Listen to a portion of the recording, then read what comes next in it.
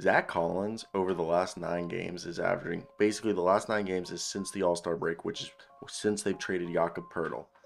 16.6 points, 8.1 rebounds, 3.8 assists, a steal, a block a night while shooting 45.8% from the field on 13.5 attempts from the field. 5 of those attempts are from 3 on 44%.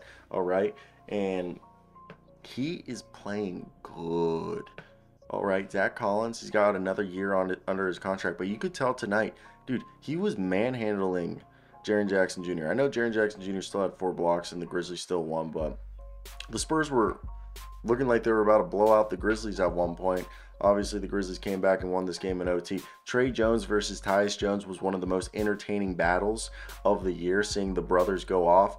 Malachi Branham is, Branham, right? Branham. Malachi Branham. I don't know I felt like I was saying it wrong, but am I? Devin Vassell's the truth. Also, that's the other thing.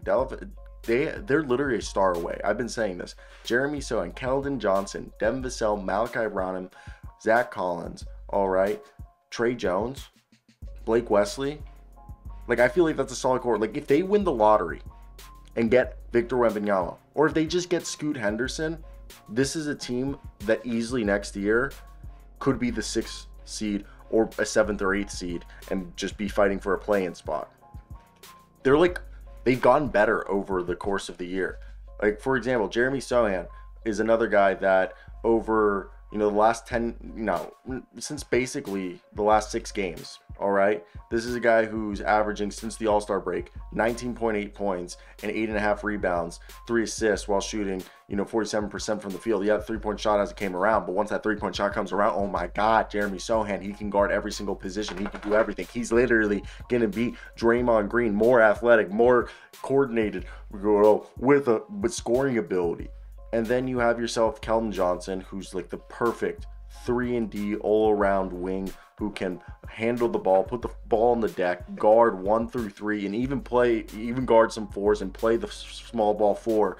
A guy who's on the season averaging 21.7 points, grabbing 5 rebounds. And the thing is his rebounds are actually down in a sense that a season ago, he was on a 2-year streak of averaging 6 boards a night, but he's playing more of a small forward role now. He used to play power forward. This year, he's now back to his native position of the wing. When with Jeremy Sochan, he doesn't have to play the small ball 4 anymore, which they had been playing him for the prior 2 seasons.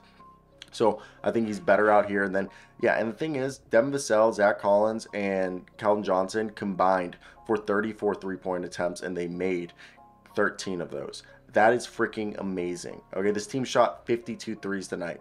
Good things to come, because this is what you have. You have 2 versatile wings who can guard multiple positions. Devin Vassell can guard 1 through 3. Keldon Johnson can arguably guard 1 through 4.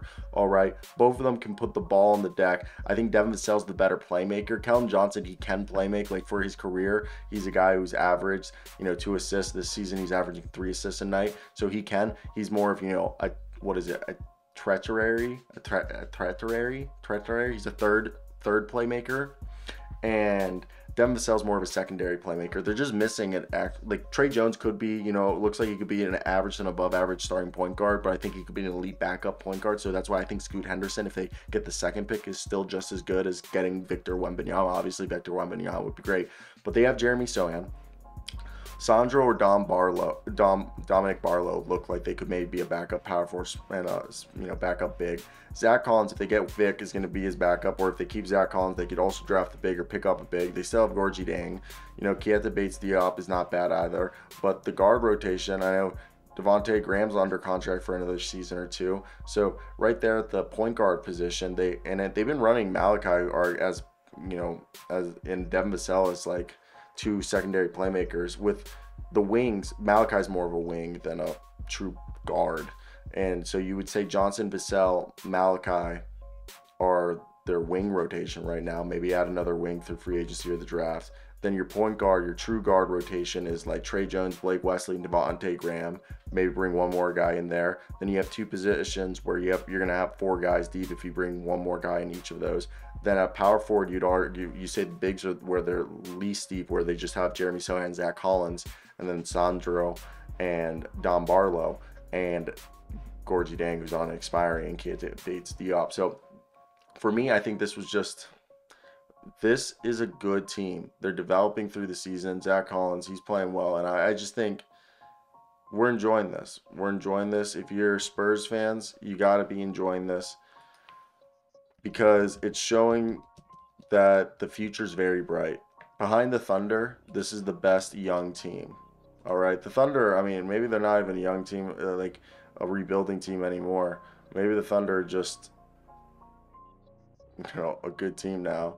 But for me, I think you were just seeing Zach Collins, Keldon Johnson, Devin Vassell, these guys playing real good basketball. And I think that's just something that we cannot take for granted. And I'm enjoying it. And that's where I want to hear your guys' thoughts down below. If you guys agree with me, I think it's been good basketball to watch, and it's been a pleasure. So for me, I think, guys, let's just take what we have right here and enjoy it because it's really good basketball. And we're at a time where we need to take every second that we can and enjoy it. So I feel like, we don't always appreciate the game. So that's where I want to hear your guys' thoughts down below in the comment section. If there's anything I might have missed, let me know.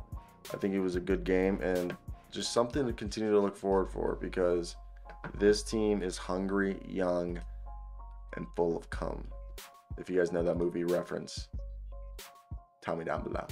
But have a good one, guys. Puppies out.